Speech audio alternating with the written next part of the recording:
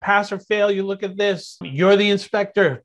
Anybody pass or fail? Paul Desjardins is going fail. So, Paul, you are the inspector.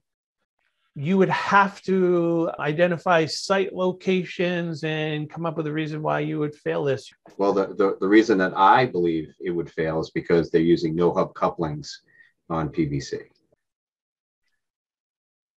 As far as try to cite it off the top of my head, no. Connor Daly. There's no clean out on the stack, or would the toilet flange count as that clean out? Good. So good observation. It is a stack.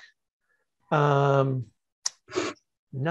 really that states in your code book that you can use the water closet as a clean out, but that's one of those code conditioning things that people go, all right, if that you do, I want to put a clean out door behind the toilet, which I'm never going to be able to get to unless I take the toilet out.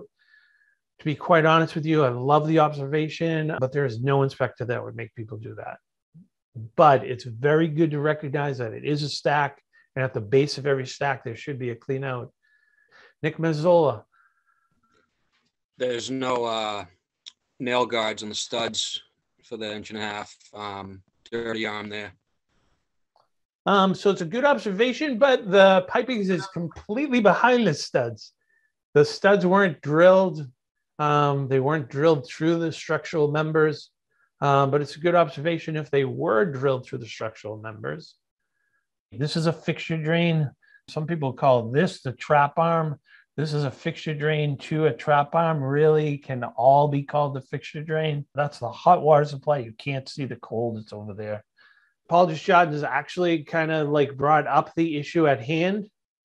For any of you who have heard me talk about Section 1007, which is joints and connections, that is perfectly legal. It is perfectly acceptable to use no hub clamps on PVC as long as the ODs and the IDs of the pipe are exactly the same. It says that word for word in Section 1007. So that was a pass.